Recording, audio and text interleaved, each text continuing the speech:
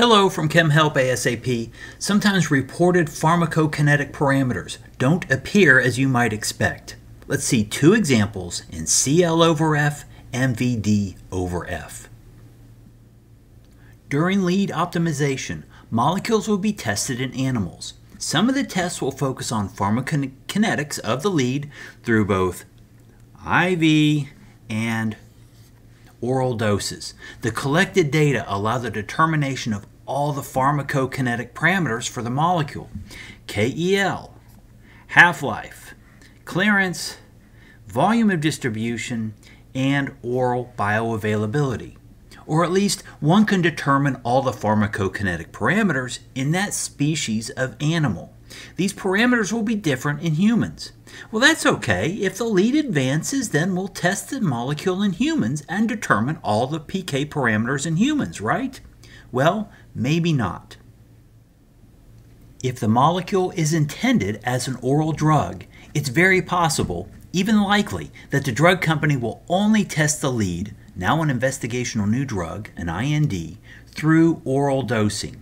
This isn't a big problem. With oral CP time data, one can still determine KEL and half-life. How about clearance, volume of distribution, and bioavailability? No, no, and no. Here's the issue. Look at our equation for clearance. It's in the upper right. We need the dose and the AUC. Getting AUC from an oral dose curve is not a problem.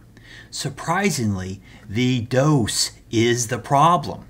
We might know the dose that was administered to the test subject, but we cannot be certain how much of the dose actually made it to the plasma to contribute to the AUC calculation. The absorbed dose would be dose times F, bioavailability. We can't determine F because we don't have IV bolus data to compare to the oral data to test oral versus IV exposure. This is an issue. What can we do? Well, we can go ahead and calculate clearance while including F as an unknown. Instead of solving for Cl, we'll solve for Cl over F. I personally find this very unsatisfactory, but it's all that can be done. When we report the clearance of this IND, we report Cl over F. How about volume of distribution? It's the same problem. We do know half-life from KEL, but we have to use Cl over F in our equation. That means the Vd that we calculate will be Vd over F. Note that by including F on both sides of the equation, we haven't changed the balance of the equation. So, since that's the best we can do, we'll report Vd over F. This problem is actually not a big problem. It's very common to look up a drug's clearance, or volume of distribution, and instead find Cl over F or Vd over F. These parameters mean that the drug company never performed IV dosing of the drug and instead went directly to oral dosing in humans. If a company is not seeking approval for IV dosing, then that's fine.